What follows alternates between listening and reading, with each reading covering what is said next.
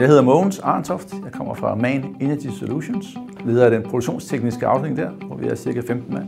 Vi laver skibsmotorer. Vi er 200 mand på Teglholm i København, der producerer, og ca. 2.000 mand i Danmark. Vi har ændret navn nu til Innovationsnetværket, og der vil vi også meget gerne hen.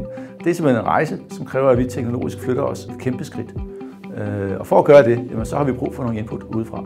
Og der er sådan et innovationsnetværk som det her et rigtig godt sted at høre, hvordan gør andre folk. Vi har nogle af verdens allermest avancerede maskiner, vi har nogle rigtig dygtige medarbejdere, men vi har altså også en tradition for, at vi laver tingene, som vi altid har gjort. Vi er i bund og grund en traditionel metalforarbejdende virksomhed, som laver måske nogle lidt store og nogle lidt komplicerede emner i nogle lidt komplicerede materialer.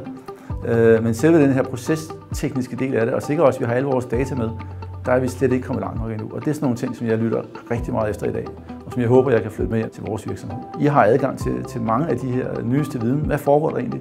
Og det er ikke altid, selvom vi er over 700.000 mand i folkevognsgruppen, så har vi ikke adgang til al den her viden så let, som vi har det, når vi kommer til et sted som her.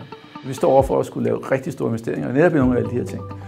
Altså få det digitaliseret, få det automatiseret. Vi vil gerne have en masse robotter, vi vil gerne have en masse procesovervågning. Vi har maskiner, der har det i dag, vi bruger det bare ikke. Så jeg håber simpelthen, at vi kan høre fra nogle af alle de her andre virksomheder i Danmark, hvordan håndterer de den præcis samme opgave.